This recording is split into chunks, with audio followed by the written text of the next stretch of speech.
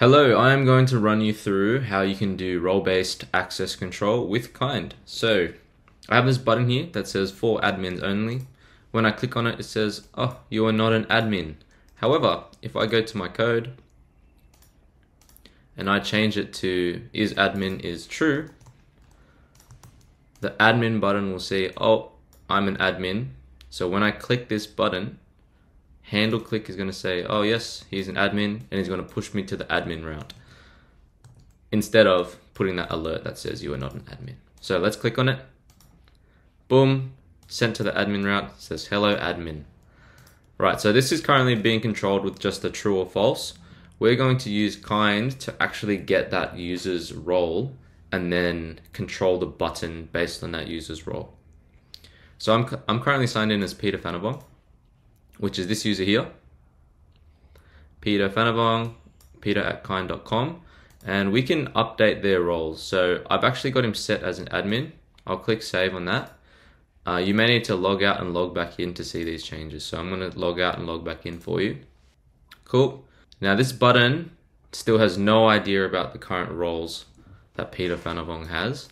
It only has this true or false, but let's actually get it from Kind. So I've got up here get user from get Kind server session, const user equals to await get user. Let's make this an async function. I'm just gonna pop it in so we can actually see our user. So I'm gonna json.stringify user null to great. So if you have a look at the user here, there's actually nothing here about the user's role.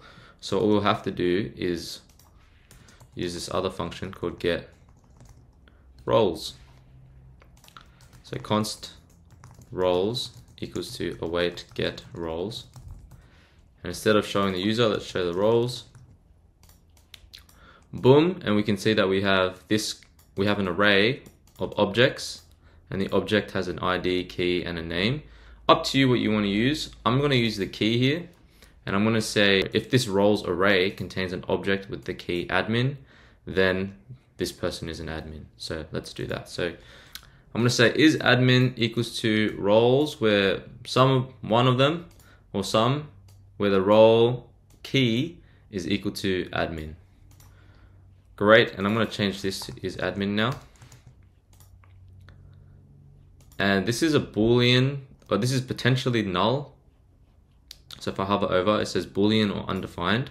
So what we can do here is either put it in here. So if it is undefined, then say false, or we can do like a double bang over here, and that will do the exact same thing. So up to you there. So I'll put that in there, and now we should see it's going to allow me in because I am an admin. So I'm going to click this button. Boom, it's allowed me in. If I go back to the dashboard, I'm actually going to print out so you guys can see is admin. How about we put it onto the page? So let's do div is admin.